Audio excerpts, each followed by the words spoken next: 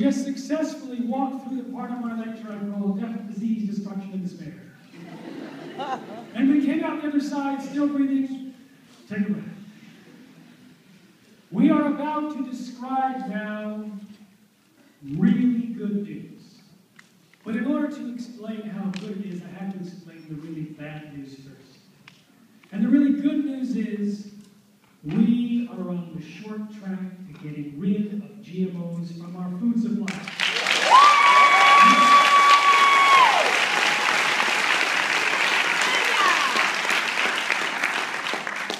Now, in the short term, we have to avoid it. It's still there. What's interesting is that when given a choice, animals avoid it. Over and over again. Pigs and cows and squirrels and geese and elk and deer, raccoons and mice and rats and chickens and dogs and buffalo all have been seen avoiding GMOs when given a choice. So we have to get humans up to the level of animals. And to do that, we help. There's our pigs and animals. We have a non-GMO shopping guide, which you have been handed when you came in, and it is brands that have removed GMOs and been enrolled in the non-GMO project. Now, those are the brands. I'm going to give you a hint. There's a better shopping guide online and in iPhone store. Both free. Non-GMOshoppingguide.com and the iPhone application Shop No GMO not just have the brands, but they have the actual products, over 10,000 products. Now, how do we get rid of GMOs? How do we get rid of GMOs?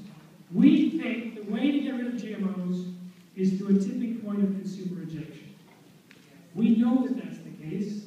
We know it can work because we saw it already twice. In 1999, at a San Francisco conference, I mentioned that a biotech company projected a 95% takeover of all commercial seeds in the world within 5 years. 3 weeks later, their schedule crashed. The gag order was lifted on a scientist who had discovered that GMOs were inherently dangerous. He was the greatest scientist in his field and given $3 million by the UK government to figure out the protocols for testing GMOs that were supposed to be implemented into EU law. But when he discovered that GMOs cause potentially precancerous cell growth in the digestive tract, smaller brains, livers, and testicles, partial atrophy of the liver, and damaged immune system in just 10 days in his rats, he went public with his concerns, was a hero for 2 days at his institute until 2 phone calls came from the Prime Minister's office. The next day he was fired after 35 years and gagged with threats of a lawsuit. For 7 months, he was mercilessly attacked, unable to respond. 7 months and 1 heart attack later, the gag order was lifted by the UK Parliament on February 16, 1999. On that day, and this is how I started the book, Seeds of Deception, Susan comes to the door, and she opens the door and she sees several reporters standing in front of her and many more parking along the street.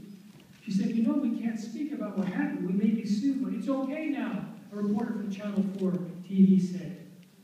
"He's been released. Your husband can speak," waving a piece of paper. She took the paper and said, "Arpad."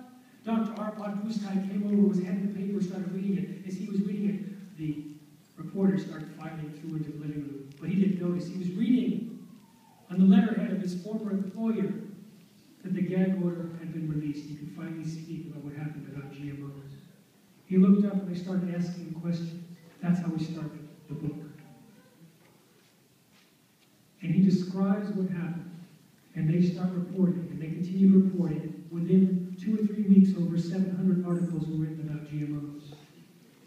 Within the first week, an editor said, it divided society into 2 warring blocs. It was this massive headline-grabbing food safety scandal that rocked Europe, and within 10 weeks, Unilever said no more GMOs in Europe, then Nestle's, then everyone else. It was not the European Commission, it was consumers. Consumers saying no, and the food companies responding because they did not want to lose sales. But it was not a headline rocky incident in the United States. It was described by Project Censored as one of the 10 most underreported events of the year here. So when McDonald's and Burger King and Nestle's and Hershey's take GMOs out of Europe, they continue selling us GMOs here. When we started educating people about the health dangers of genetically engineered bovine growth hormone, how many people have heard of that? It's Monsanto's created hormone that's injected into dairy cows to increase milk supply. I heard from a former Monsanto scientist that 3 of his colleagues were looking at the milk from cows treated with bovine growth hormone. They found so much cancer-promoting hormone in the milk called IGF-1, they stopped drinking milk unless it was organic one by his own